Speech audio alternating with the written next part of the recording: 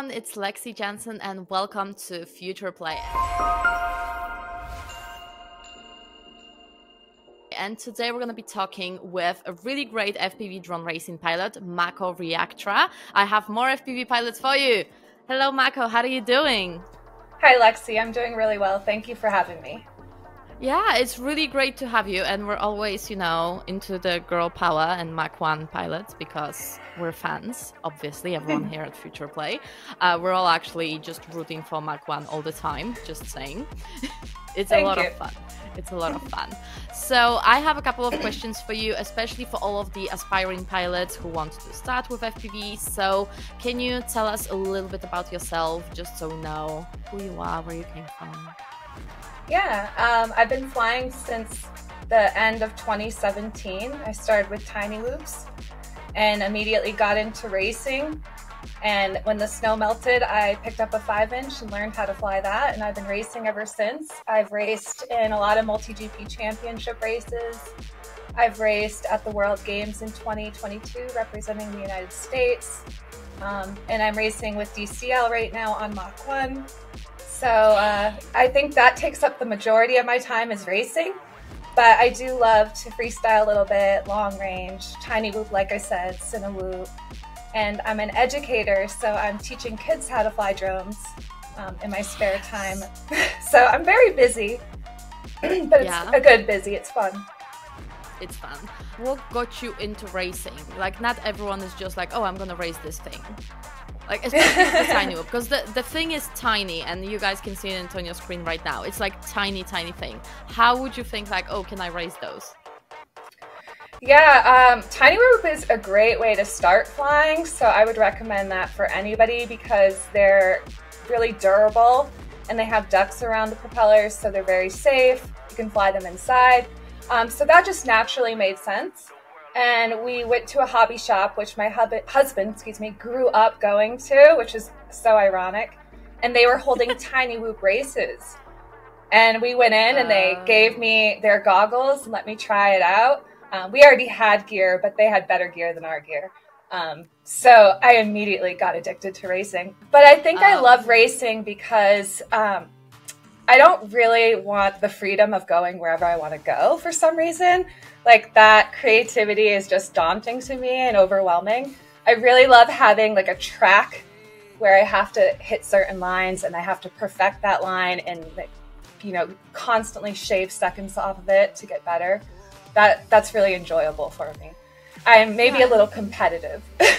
Yeah, a little bit, but also it's like the thing that you can actually see your progress with racing. Like with freestyle, you just fly a little bit around and it's pretty sure, but did you make any progress? Like most of the videos that people like on Instagram is just a straight line going down the hill or something like this. There is no progress in that. Well, when you do racing, you can literally see like, oh, I did this thing better, or I'm in the finals all of a sudden for the first time in my life. Like I had to get better somewhere.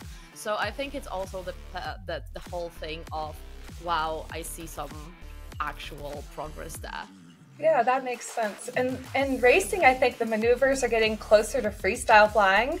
So That's true. Like diving things and doing corkscrews, power loops, I think we're getting closer to freestyle. So I think it helps. I think doing both can benefit any pilot. Do you think racing will change into something like a fast freestyle? I don't know. In the simulators, it seems that way. That's true. Oh my gosh, the new tracks, every time I see, I'm like, is this like a sequence training or is it race? Yeah, who knows where it will go. I'm excited to see the racing in the Middle East and how that turns out and if it will propel the sport even further. Yeah, so Speaking of Middle East, we're going to DCL, and can you tell us what are you going to be doing there? Because we're going with FuturePlay, so fun. Yeah. DCL is having their Split 1 final in Abu Dhabi. So 8 teams were competing, and the top 6 are going. Mach1 did not make the top 6, but we are invited, Hologram, who's on the team, and myself are invited to go to run simulator booths, so educating the public. I do have that education background, so I think that I'll lend on that pretty well. and we'll be doing social media, and we might be teaching a workshop. But the whole event is with DriftX, which is really exciting because they do it's basically the future of smart and autonomous urban mobility. So like air taxis, autonomous cars, autonomous boats. They're even having a race car there that is like the world's first autonomous race car. And well, that actually, will be I don't know if you knew, but during our race in DCL, there's going to be the first in the world futuristic self-driving cars race. They are using those cars. So I'm kind of like, I want to be on this race, but I want to be on DCL, but I want to be on both at the same time. I know. I'm hoping there's time to get away from the booth a little bit to check some of these events out, because that car, I looked it up, it goes like 300 kilometers an hour. And it's with the Abu Dhabi Autonomous Racing League, and it's at Yas Marina. So that marina, that venue is in video games. So it's going to be pretty cool. Yeah. Speaking of which, do you race anything else, or is it just the drones, just the tiny whoops? Are you interested in anything else that's racing? That's pretty much it. I've done a little RC truck, but that was more for fun, not, racing or anything. So yeah, I would say just drones. Okay, that's good. How does your training look like to get into a team such as Mach1 for DCL? I do a lot of training at my house. I set up tracks in my backyard, and I'm hoping to get I have a Mavic, so I'm hoping to get some footage of my backyard and import it into Velocidrone. I know you know a lot about Velocidrone, so maybe you could be a resource. I'd love to put my tracks on Velocidrone in my backyard and see if people could fly them, and also fly them myself in real life. So I do backyard practice. Do you think that's possible? I think absolutely. Although it always takes so much time to build those tracks in Velocidrone, it's just insane. Yeah, I have no experience doing that. They need an easier tool, to be fair. Okay. Well, I'll get in touch with you when I'm closer to doing that. Yeah. So, regarding the training, how often do you train per week? I try. It depends on if I'm teaching. So I have the summers off. So when the summers, I have that freedom, I fly a lot more. I fly multiple days a week, multiple packs a day. I'm not like MCK or anything, flying hundreds of packs at once. I don't even have the resources for that. Yeah, that's crazy. But I try to fly like between 6 to 10 when I have a good amount of time. And then if I'm after school, it gets dark. It's getting dark later now, which is nice. So I can probably get 4 or 5 packs in the evening. But our snow just melted. We had some freak blizzards happen in the spring.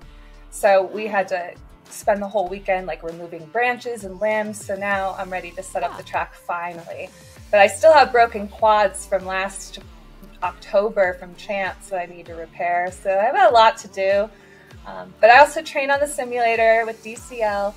I do a little bit of Velocidrone, especially when the global qualifier, which has already been released, is out. Then I can practice that specific track because you get globally ranked on that track. And that determines if you can go to Champs or not. So that's a really important one to practice. And then, of course, I race with the guys in my chapter. I say guys because I'm the only female. But we race in a few different states in New England here in the United States, and we put a real team effort into it. We're all organizing and building the tracks together, so that's a lot of fun to do. Cool. Yeah, what are the planned events for you for this year? Do you have any plans? Are you going to International Open or any other events? I wish I could go to the International Open. I haven't been able to go for a few years. They have it in June, and it's always the end of my school year, and this year it's like the last week of school, and I really can't miss the last week of school. That's one of the most important weeks to be there. Yeah, right? Exactly. So not for me this year. Which date is it? I don't even know. I think it's like June 13th, maybe. Okay. Are you going to the International Open this year? I haven't decided yet. Oh, well, I'm bummed if you are in a way because I wouldn't get to see you, but also very excited if you get to go. Yeah, I would probably go as media only, to be fair. Right. I'm kind of thinking that I'm slowly retiring from racing. Yeah. But any other events I'm going to, I hope to go to Champs again this year. Those are the only ones I really know about right now. So there's no magic events happening anytime soon? No, just this Abu Dhabi one, and you know, they have Champs scheduled. I don't even know if they have Champs scheduled, but it's usually in October or November. Okay, that's good. That's good. Okay, last but not least, we're talking here all the time Mach1 sports, so everything that's human and the machine. Are you excited for any other sports? Have you seen any other sports? I don't know, flying cars, jet suits, the autonomous cars. I'm into that. Like, I want to do this. So, anything else? I mean, it's all so intriguing. At my school, they put me on the AI committee. So I'm doing a little research at this event that we're going to learn more about that, because I know AI is just going to be in everything, including education. But I'm thrilled to see it all. The jet suits look really cool. The race cars look really cool. You know, the eVTOLs scare the hell out of me. And air taxis, like, we're living sci-fi movies pretty soon, huh? Yeah, right? It's getting really excited. I mean, damn. Like 10, 20 years ago, if you told me that I would be checking out a flying car, I would just look at you and be like, sure. I know. I will. Yeah. So, but I read there was an ambulance drone. They were talking about, they have ambulance drones too. I know that's not a sport, but that's pretty cool. They deliver medical supplies and organs. So they're supposed to be at the event too. I'm not sure the name of the company. Oh, we're gonna go and check it out, right? Oh, yeah, of course.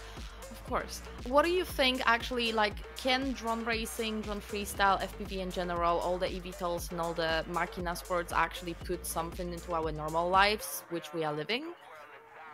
I think there's no stopping it, really. I think the merge with tech and humans is getting, like, more extreme every day. For the better or worse. I guess we'll find out. It'll be a really interesting journey. Okay. Thank you very much then, and we're gonna see you in Abu Dhabi, because I'm gonna be there with a lot of vlogging gear, and we're gonna totally hang out. I cannot wait for doing this. And I'm gonna leave all of the links to all of your social media down below in the description box, so go guys and follow Mako Reactra. I'm always having a problem to say that. I know, just say Mako, that's fine. Mako, yeah, go and follow Mako. Thank you very much guys for watching, and we're gonna see you in the next one from Abu Dhabi in DCL.